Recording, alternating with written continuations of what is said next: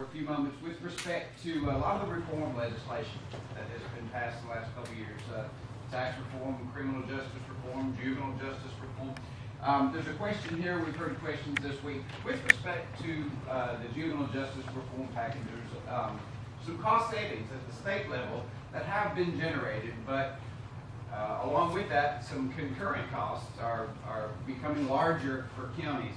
And we've had the question about is the legislature supportive of all redirecting some of those cost savings back to counties to help them deal with the increased cost of juvenile justice reform. I'll lob that one out there and let y'all weigh in any way you like. Well, and let me, before I answer your question, say this. Secretary Kemp's office really and truly has done an outstanding job. I mean, they have been hit hard from a budgetary standpoint. As you know, we rely on them so much for services and all, but they've done an outstanding job. He streamlined that office. And to his credit, whenever he comes and asks, we know that it's really a need. It's not just somebody else coming in to ask. So he has done an outstanding job, and I commend you for it. He's done a great job. As far as juvenile justice reform, you know, to be honest with you, I haven't been approached about that before now. It's something that, yeah, we'll be glad to look into.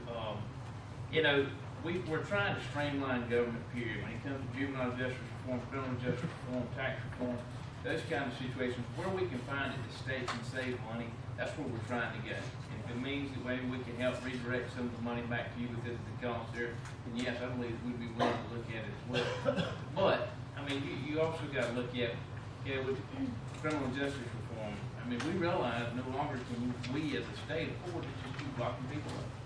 I mean, those that create or commit violent crimes, yes, they need to be locked up. Others that we may be able to go in and be able to get them back into society, make them so that they're a citizen that is a law-abiding citizen that can go out and be productive for them and their families. That's what we're trying to do with that. Same thing with juvenile justice reform, tax reform. So those are cost-saving measures that we're trying to look at from the state to streamline. And I'm sure if we can try to help, we'll be glad to look at it. Appreciate that. You want to any time? Yeah, I'll make a few. You know, this was my first legislative session, so I am a freshman. So I've kind of come in on the tail end of some of the governor's reform packages and some of the packages. I'm not throwing you under the bus.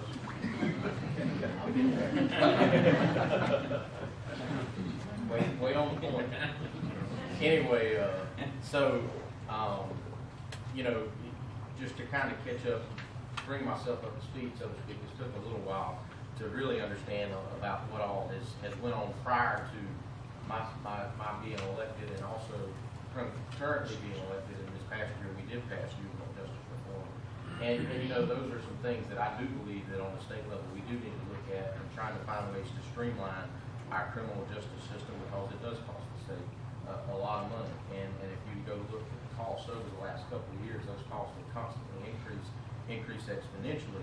And we're just trying to find ways at the state level to help make sure that those costs on the state is as less burdensome as possible. And I'll echo the comments that Jay made in saying that you know, that if there are some things that we can help the local levels do or the county levels do that you see are becoming issues that are arising, let us know those, and we'll take a look at those and see what we can do on the state level policy wise to help make sure that it's not as burdensome. Or as least burdensome as possible. But we'll look forward to looking at hearing those comments or whatever those may be. Okay, and I'm going to ask Clint Mueller to weigh in. Deborah Nesbitt, many of you know, is our Associate Legislative Director who works directly with public safety and the courts and a lot of the health and human service issues that you all deal with. And Deborah is not with us today, but I know Clint knows a lot of what she knows, and I'm going to ask Clint to go ahead and weigh in on this particular topic.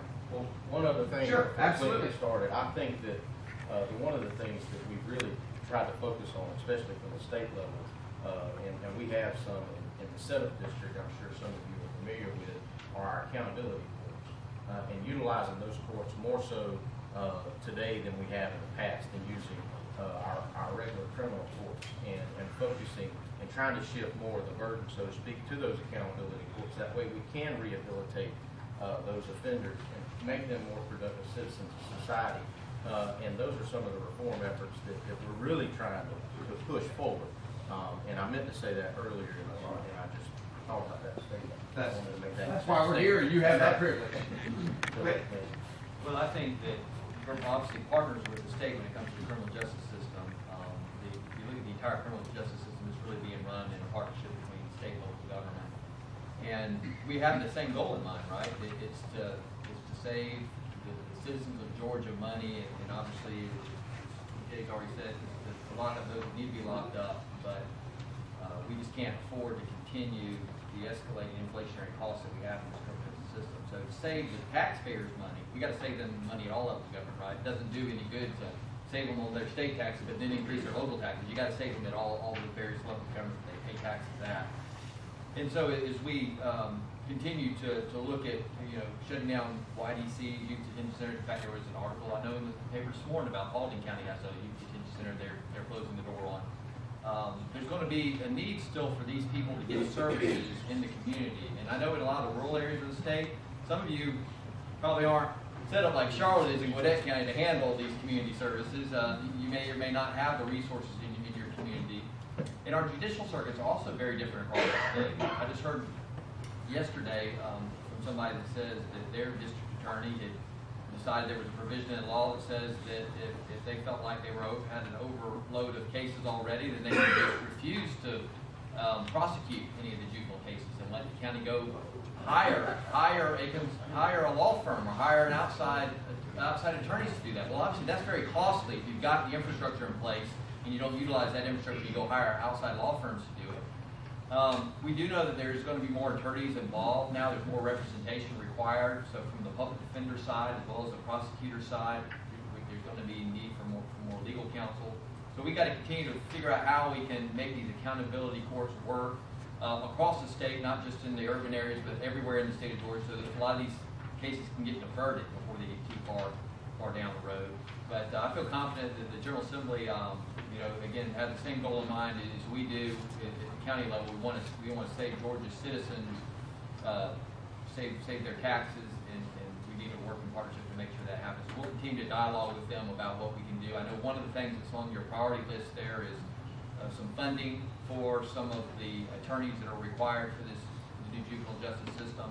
We've had discussions with Representative Wendell Willard in the House about that legislation, and I think he's going to work with us closely this coming legislative session to try to get something done in that area. Thank you, Clint. President Burke, my airport YDC